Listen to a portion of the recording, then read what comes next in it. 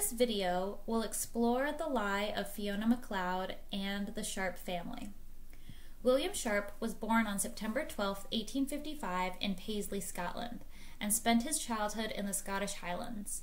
He tried to run away from home 3 times, and one of the times away spent a whole summer in a gypsy encampment. His start of his academic career was from Glasgow Academy. In 1863, his aunt and uncle with their children came to visit London and spend some time together as a family. William became much attached to his cousin Elizabeth, 9 years younger than he, who was a sweet, pretty girl. They formed a bond of friendship and later fell in love and were engaged.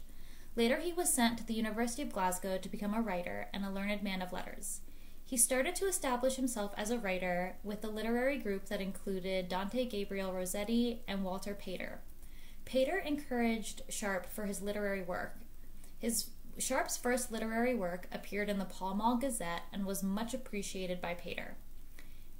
In 1884, William married his childhood best friend, Elizabeth Amelia Sharp, who not only became a companion but also a co-worker. Elizabeth was the daughter of Thomas Sharp and Agnes Farquharson, daughter of Robert Farquharson, sometime provost of Paisley, Scotland. Her brother was Robert Farquharson Sharp, who became keeper of printed books in the British Museum. Elizabeth met William after their first 1863 meeting in August 1875, when he spent a week with her family at Dunoon on the Clyde. In September 1875, Elizabeth and her sister visited William's family in Glasgow, and by the end of the month, Elizabeth and William were secretly engaged. In 1876, the 2 Sharp families rented houses on the Dunoon, but this holiday finished in August of that year when William's father died. William left for Australia following fears for his health and returned to London in 1877. During this entire period, the couple did not reveal that they were engaged. In 1878, Elizabeth and William announced their engagement when he returned. In 1880, Elizabeth and her mother rented a holiday cottage in Portmadoc in northern Wales. William visited and caught a severe cold which became rheumatic fever. Elizabeth and her mother nursed him back to health, but over the course of their marriage, Elizabeth would spend large parts nursing William. In 1884, Elizabeth married William after a 9-year courtship. She was 20 years old and he was 29. Elizabeth and William rented a flat at 46 Talgarth Road in West Kensington. Talgarth Road flats are now referred to as artists' flats, and I'm not sure if that's because of the Celtic revival connection. They expanded their circle of literary and artistic friends, which included William Morris and his wife, Oscar Wilde and his wife, Ford Madox Ford, and Elsie Martindale. By the end of 1884, Elizabeth and William embarked on a 6-year stint of editing. One has to recall how many women were involved in the Celtic revival movement and in Irish literature. Oscar Wilde's own mother, Speranza, was a strong nationalistic voice, and it is important to note the contributions of women to nationalist movements. This was also noticed by Oswald Mosley, who said that without women, a nationalist movement will fail. In 1885, Elizabeth and William traveled to Oxford and then to Scotland, where they rented a cottage at Loch Tarbert. In 1887, the Sharps moved from their West Kensington flat to a larger house in South Hampstead, which they rented for 3 years and called Westcombe. In late 1887, Elizabeth brought William to the Isle of Wight to recover from inflammation of the lungs. The constant moving did not help his health issues. From 1888, the Sharps held Sunday evening at-homes for their literary and artistic circle at Westcombe. In August 1888, Elizabeth and William went to Scotland for nearly 3 months to visit family. In July 1889, Elizabeth needed a break, and she accompanied the suffragist Mona Caird to Valdez in the Carpathian Mountains. I believe this tract of the Carpathian Mountains are now in Ukraine. In the summer of 1890, Elizabeth visited a friend in South Bantuskin and then met William in North Queensferry to travel to Aberdeen and back to Edinburgh to meet family. The rate of travel of the Sharps is really remarkable. It was expensive to travel, it was stressful to travel, and still we see them traveling all over Europe. The stress on William Sharp's health was definitely notable, but he hid it. In October 1890, Elizabeth and William went to Heidelberg for 6 weeks and then to Italy for the winter, staying first with Elizabeth's aunt, Mrs. Smiley, who had a villa near Florence, and then to Rome, staying until early March 1891. By 1890, Elizabeth and William's marriage had devolved to that of a mother looking after a child, and we see Elizabeth consistently looking for trips and ways that she could take a break. In Rome, William began a relationship with Edith Wingate Rinder, which lasted until his death. Elizabeth acknowledged the relationship and the effect it had on her husband's creativity, partially prompting the creation of Fiona Macleod in her memoir. William Sharp adopted the pseudonym Fiona Macleod to publish his work Sospiri di Roma. The collection of the poem was out of inspiration and arousal that came from Rinder's presence. After returning from Italy in 1891, he started writing under the influence of the relationship with Edith Rinder. He wanted to write romances, and what better way than under another woman's name? He published his prose of romance inspired by his relationship with Rinder under the title Foray, a romance of the Isles. Some believe he chose a female pseudonym to mark the importance of Rinder in his life. Another work under the pseudonym Fiona Macleod, The Mountain Lovers, in 1895, was another romance set in Scotland, and this one attracted more readers and critical notices, many of which came from the United States. In 1895, a review for the book appeared by John Lane, who wrote, "The very air of the Highlands, with its superstitions and its freedom from restraint, Fiona Macleod has wrapped up the history of her characters in such an abundance of description of scenery and allusions to Celtic superstitions and beliefs that, striking and beautiful as much of it is, the story can hardly be said to have a plot. We do not say a plot is necessary, and some will be quite satisfied with the descriptions of Highland scenery, but it means that the mountain lovers may be looked upon as caviar to the multitude. The multitude appreciated the intense descriptions, and it woke in them a romance for Scotland." After his works under the name Fiona Macleod became famous and had struck a sympathetic composition in the reader's mind, Sharp decided to personify the identity of Macleod. Through letters in her name and appreciation of her work in her writings, he promoted her personality, and he promoted her as a being separate from himself. At times, he treated her like an assistant in his writings, sometimes her cousin, and sometimes even her lover, in writings to her that were actually to himself. In forming Fiona, Sharp painted upon his wife as well as Edith Rinder to make her alive. Sharp inducted his sister, Mary, who lived in Edinburgh, to write for Fiona's own handwriting. Drafts which William used to write would go to her sister for copying and then to mail to others. In 1905, for the decade before his death, he lived a complete double life of his and Fiona Macleod. He wanted to enhance his literary skills to sell his works, and he saw romance as a means to do so. He kept the identity of Fiona Macleod safe and private from everyone. He asked reporters who inquired about her work to keep her location private and deflected all requests received to interview this new author. He refused to burst the fiction of his double life, even to the Prime Minister of England, for fear of not getting pension on Fiona's name. The British government were interested in why they had no record of this brand new, critically acclaimed author. Sharp thought that Fiona might qualify for the civil list for pension, and by telling the truth, he did not want to ruin his creativity and this new source of income, and so he kept it quiet. Published in 1901, the poem The Lonely Hunter is one of the most famous works of Fiona. The poem talks about the beauty that lies in isolation. It reads, "The happiness of a loner to feel the pain alone and the importance of music to them." The poem beautifully presented the feelings and emotions of an alone person who searches for a hill, who might itself be alone. Sharp had previously tried on other literary voices, including W.H. Brooks and Countess Ilse von Jaromar, but works under those names failed to gather any attention. Fiona Macleod was created not just as a female voice for Sharp's fiction, but a distinctly Scottish one. Sharp was, at this point, becoming more aware of himself as a Scot and of the importance of Scottish Gaelic folklore. It's important to note that this was a period of revival of Celtic literature, and so the ability to translate ancient works, as his wife Elizabeth Sharp could do, was incredibly important and something that William relied upon. Many major characters, including Oscar Wilde and William Butler Yeats, were very involved in this movement, and thank goodness they were. Because of them, we have all of this remarkable Celtic literature that can be accessed through modern means, including the Gutenberg Library, Google Books, etc., because these men and women took it upon themselves to interview lower classes in Ireland and Scotland and record all of their superstitions and beliefs.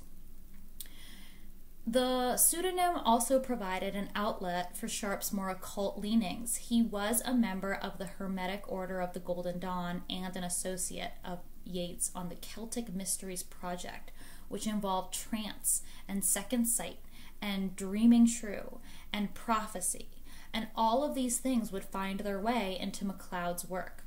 The degree to which Sharp identified with Fiona Macleod has been a point among his biographers, up to and including his wife, who quoted from one of his letters, "I can write out of my heart in a way I could not do as William Sharp, and indeed I could not do so if I were the woman Fiona Macleod is supposed to be, unless veiled in scrupulous anonymity. This rapt sense of oneness with nature, this cosmic ecstasy and elation, this wayfaring along the extreme verges of the common world, all this is so wrought up with the romance of life that I could not bring myself to expression by my outer self, insistent and tyrannical as that need is.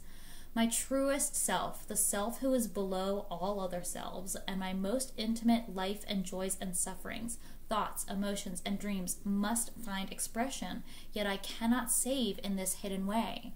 This was published 5 years after Sharp's death in William Sharp, Fiona Macleod, a Memoir. The ruse was more than skin deep. From 1894 onwards, Sharp maintained two simultaneous and distinct writing careers, one as Sharp in his various endeavors, and the other as Macleod in a lot of Scottish romances, answering letters in character, having his sister write out manuscripts in a woman's handwriting, mailing letters to himself from Fiona, careful that he and his wife would always talk about Fiona as if she was a separate entity to avoid a slip. The stress of this dual existence increased during his later years. Upon the couple leaving Rome, they traveled to Provence, where Elizabeth stayed until mid-1891, leaving only when she became ill with a low fever, identified as malaria, and returning to Eastbourne. In late 1891, Elizabeth and William visited Stuttgart so William could collaborate with Blanche Willis Howard, an American novelist living in South Germany. In early 1892, the Sharps had moved to 11 Bedford Gardens in Kensington, where Elizabeth had a studio for painting. However, by mid-April, William had left for Paris and Elizabeth remained in England. Could this be because William was seeing his muse/lover Rinder? Elizabeth joined William in Paris in early May, by which time Edith Wingate Rinder had left, so the two maintained their relationship throughout Sharp's marriage. In June 1892, while staying with Mona Caird, Elizabeth had a malaria relapse, and William traveled to Bucks Green, Sussex, to secure a cottage where they would stay for the next 2 years.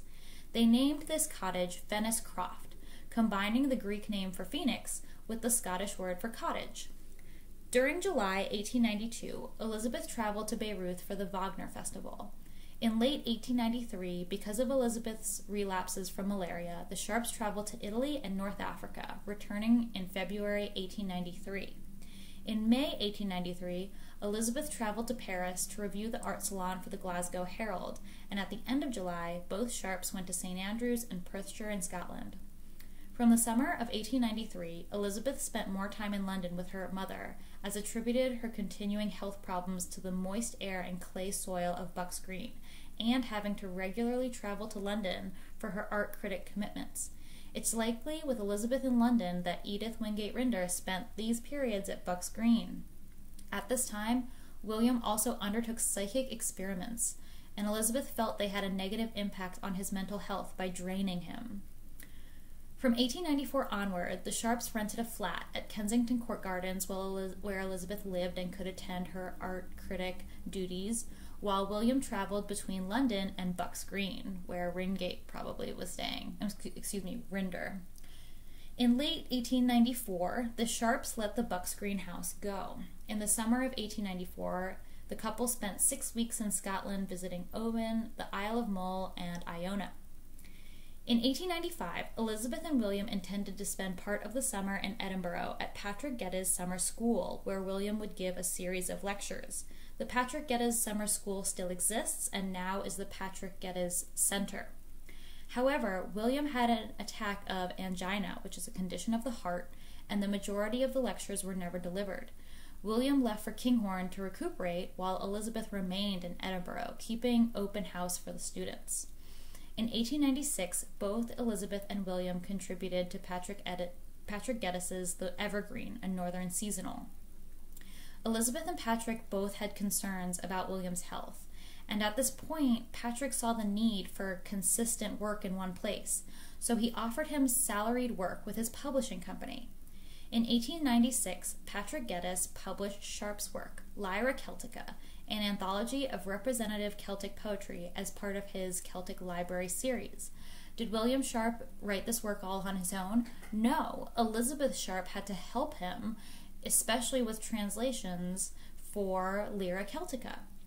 Later that year, on orders from her doctor, Elizabeth left to spend 3 months in Italy's warm climate. Elizabeth traveled with William as far as Paris, met her aunt, Mrs. Smiley, in Florence, and then met her friend, Mona Caird, in Rome. Some biographers try to create a lesbian relationship between Mona Caird and Elizabeth Sharp. Mona Caird was a devout suffragist, but she was also married and had a son, so I do not believe they were lovers. By mid-1896, Elizabeth and Edith, her husband's lover, were in agreement about William's health and agreed that one of them should always be present with him. So Elizabeth was so drained, she decided she was going to work with her husband's lover instead of fighting her. Towards the end of 1896, Elizabeth and William became godparents to Patrick Geddes's son, Arthur Geddes. In 1897, Elizabeth met some members of the French revivalist movement, and this movement was dedicated to preserving Provençal culture. By 1898, Elizabeth was focused on her work as an art critic and on restoring her husband's physical and mental health. Throughout the memoir, she never revealed concerns about the extent of Edith's relationship with William, but welcomed her cooperation in stabilizing his health. William and Elizabeth decided to go in August 1899 to the east coast of Ireland, as it was less expensive than the west coast. Before they left for Ireland, they gave up their South Hampstead flat. Sharp had a complex and ambivalent relationship with Irishman Yeats during the 1890s, as central tension in the Celtic revival mounted. Yeats also described himself as split, with his poetic retiring nature in contrast with his ardent nationalism. This is different from Sharp's split, which was distinctly male and female. Yeats initially found Sharp not acceptable, and later fathomed his false identity, but never revealed it to the public. In 1900, Elizabeth was beset by both bronchitis and rheumatism, which was followed by sciatica. In 1901, Elizabeth and William visited Palermo. In 1902, Elizabeth was obliged to give up her work as an art critic, despite the income that it brought in, because she needed to give William round-the-clock care. William had bouts of typhoid, which was due to the intake of contaminated food and drink, and he had also developed diabetes. One has to remember that Elizabeth had malaria, and so she wasn't in the best of health, but she still was devoted to her husband. In November 1904, Elizabeth and William visited America and the president of Wellesley College, Carolyn Hazard. She arranged for Elizabeth Sharp to tour Wellesley and Radcliffe College, and for both Sharps to call on the Julia Ward House and to visit Fenn Hall. Fenn Hall is now known as Fenway Court and is the Isabella Stewart Gardner Museum. This was Elizabeth's first visit to the United States. One of the diseases that William Sharp suffered from was acute rheumatic fever, which damaged his heart, and scarlatina. He died on December 12, 1905, due to cold. With his weak heart, The cold affected him on his visit to Sicily, and he died at Castello Maniaci on the slopes of Mount Etna. He's buried there in the estate's Protestant cemetery, where a large Celtic cross marks his grave. Differing from the death of Yeats outside of Ireland, there really wasn't a discussion on whether Sharp should be brought back to Scotland as a final resting place. And I wonder if this is due to Sharp's treatment of his wife not being entirely faithful and the overall public opinion of him after it was revealed that he was also Fiona Macleod. The identical nature of the two identities created by William were guarded closely by his wife, sister, and 3 of his close friends. After his death, the Fiona letters were examined to be in his sister's writing, but their style and personality were of the various individuals that William relied upon to create Fiona. Fiona's letters, poems, stories were of a feminine quality that didn't match the writing style of William Sharp. Elizabeth published a biographical memoir in 1910 to explain to the world the creative necessity for the betrayal to the society for so many years. After William's death in 1905, Elizabeth consulted mediums and left a record of her communications with his spirit. She became literary executor of William's estate after his death. She compiled and arranged many of William's works under a uniform title of Selected Writings of William Sharp. This 5-volume set comprises poems, critical essays, papers covering 2 volumes, and vistas. The title page describes these books as selected and arranged by Mrs. William Sharp. In these volumes, Elizabeth wrote a preface discussing the contents of each volume and the selection choices, the reason choices were made.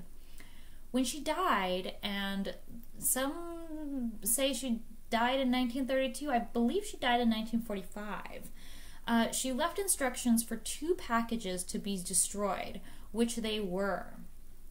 These may have included William's occult Golden Dawn diaries, the results of his discussions with medium or demonic figures, or letters between William and Edith Wingate Rinder that Elizabeth found too painful to publish or was shocked by and wanted destroyed.